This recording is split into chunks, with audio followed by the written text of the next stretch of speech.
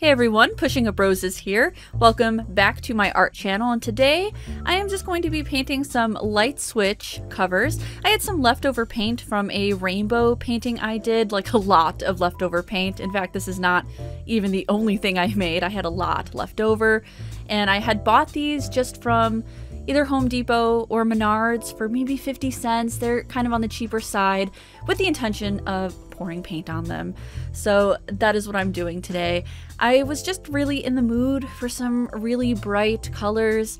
I think everything is really hard for people right now, and usually my paintings and palettes are on the darker, kind of more visceral side, but I've been in the mood for rainbow colors, really bright, distinct colors and patterns. So I went with the ring pour. It's a traveling ring pour. As you can see, I'm going up and down the light switch. I'm using my 5-slot cup that I got on Etsy. People have been asking me where I got it, and I will go ahead and put the link in the description. But yeah, I was shocked at how this turned out. I was inspired to do this by another YouTube channel called Mixed Media Girl, and she does pouring on a lot of different household items like vases, switches, records, just a lot of different things, and I felt very inspired to do that. So that's why I'm doing this today. And like I said, I had a ton of leftover paint, and so if you're an artist and you have leftover paint, maybe you can decorate a, common household item and get something really cool. Something I was really amazed by was the fact that the paint really stayed on the outlet. Now, the paint is a little thicker. It kind of thickened up since I was doing another painting prior to this. So the paint did thicken up a little bit. As you can see, it's moving really, really slowly. So, but I think because the paint was thicker and moving slowly, they do have rounded edges, these outlets, what covers do.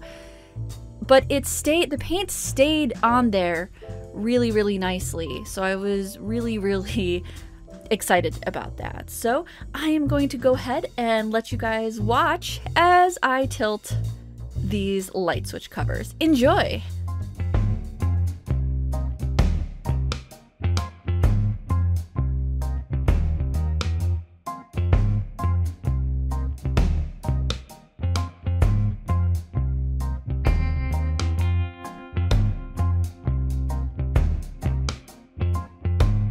Okay, there we go.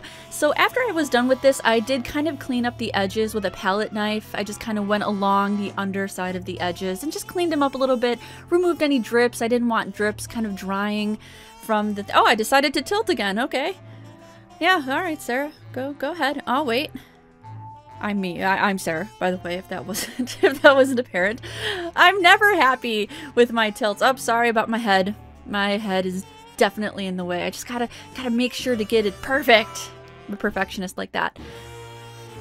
Okay, so yeah, like I said, I did edit the edges, and man, I just love it. I think it turned out so cool. I just think it's great. I can't wait to pour paint on everything in my house. It's gonna rock. I was so happy with this. And I think it's really, where am I going? Where am I going in this video? Whatever, I'm going to do something else. I think it's really important that during this time, if you're isolated, if you're self-quarantined, I think it's still important that we have our outlets, our artistic, creative outlets. I think it's important that we do them. I don't plan on selling these. Well, I don't know, maybe I will for like $5 each, but I just did this for fun. I wanted this to be a fun little thing just to put on my channel, because I think we all could use some cheering up right now, some bright colors, some rainbows. Here's your close-up. It looks so cool, doesn't it? Oh, it looks amazing when it's kind of wet and slick like that. It looks shiny. When they're fully dry, I'll go ahead and varnish them. So yeah, that's today's craft. Thank you for watching.